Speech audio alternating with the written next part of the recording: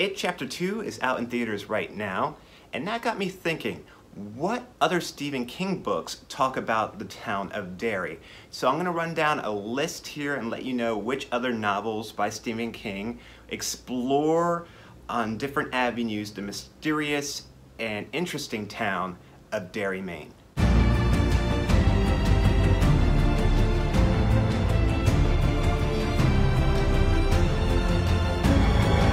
We're just going to talk about this book briefly for a moment. This is It, and this was published in 1986, and this is where we're first introduced to the town of Derry, Maine. Within this story, the group lovingly known as the Losers Club by us, this is where they begin their battle against It, also known as Pennywise, when they're children, and then have to conclude that battle 27 years later and finish him off when they're adults. Next book would be Insomnia. Now this was published in 1996, and again this takes place in Derry, Maine. In Insomnia we're introduced to Ralph Roberts, and Ralph Roberts is a widower, and he is waking up earlier and earlier each night, every night. One night he wakes up at 3:15 a.m., the next night it is 3 o'clock a.m., the next night it's 2:45 a.m., and so on and so on. And Ralph Roberts lives within the town of Derry, Maine. Now, with each passing night that he gets less and less sleep, Ralph begins to notice strange occurrences happening within the town of Derry, Maine. Now, Ralph is not naive. He knows that Derry has a history and that Derry's not perfect and that there's always been an underlining strangeness to Derry. But things are even more strange than usual, and he's picking out and picking up on things that used to seem familiar and normal to him, kind of seeing things in a different light. And he's having these visions, and things are just getting more and more interesting. Next up we have Bag of Bones, which was published in 1998. In Bag of Bones, the whole story doesn't take place within Derry, Maine, but it does take part partially within Derry. So it's kind of split up within two different locations with the character Mike Newlin. And Mike Newlin is a best-selling writer, best-selling author.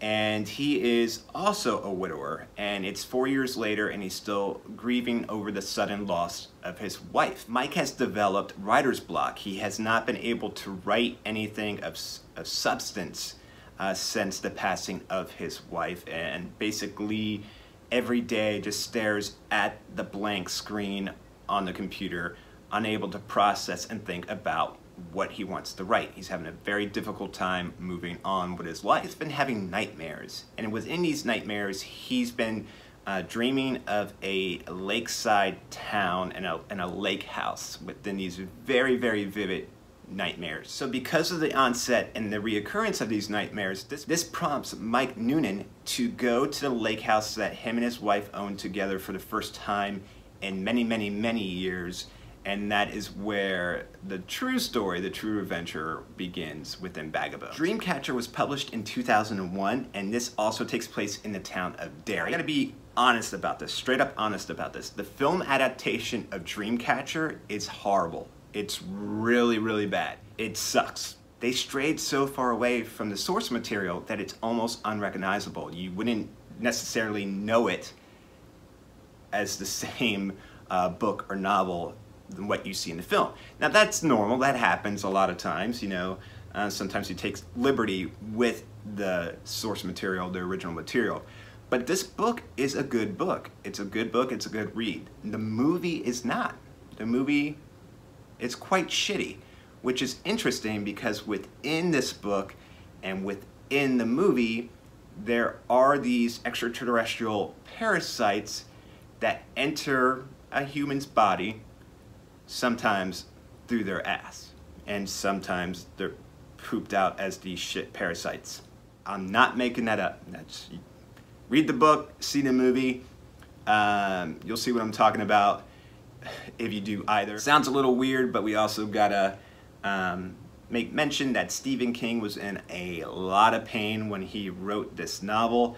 This was basically his first attempt at writing after his near-fatal hit-and-run accident, and he wrote the book in cursive, originally while he was on a lot of pain medication. So Stephen King is on record saying that this story is not very good, that he does not like it, but I don't think it's bad. It's actually a good read, but I'm not joking about the shit parasites. So the film's shitty. This is the story of 4 lifelong friends that every year within Derry they make an annual hunting trip, and on this specific year where they meet up, strange things start to occur with the extraterrestrial parasites that I was talking about, and you kind of have a story of like invasion of the body snatchers here with some other supernatural elements. But it's definitely worth checking out and definitely worth the read. The last novel that I have here is 11/22/63. 11/22/63 was published in 2011.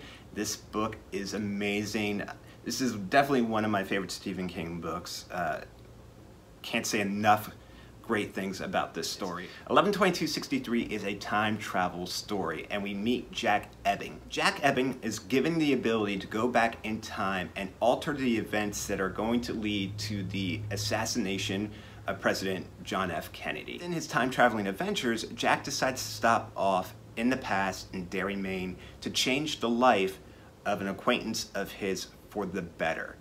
And within his visit to Derry, Maine, we run into some characters that we haven't seen for a while that are familiar to us, and it's a very nice reunion with these characters and a little tip of the hat to the readers who knows what these characters have gone through beforehand. These characters having a story of their own, and I don't want to spoil it for you because it's definitely something cool to discover within this book and pick up on your own, but it was a very cool cameo. This deals with the assassination of John F. Kennedy.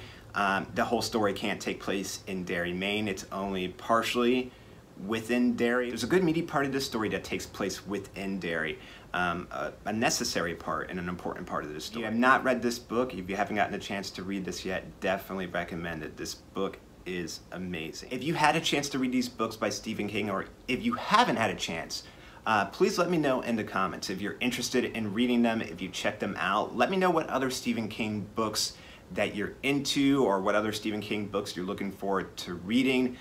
Right now is a great time to be a Stephen King fan. Stephen King is on a resurgence, a renaissance. A lot of newer fans are being introduced to the works of Stephen King, either through publication or movies or television shows. There's a lot going on. So it's a great time to be a Stephen King fan. Anyone else out there who is a Stephen King fan, I would love to hear from you. Let me know, again, what you love about Stephen King, your favorite stories by Stephen King. Thank you so much for watching this video, for lending me your ears, for letting me talk to you about these things that I'm passionate about, that I have a love for. Thank you, thank you, thank you so much for your time. I greatly appreciate it. As always, be safe, be careful, and I'll talk to you soon.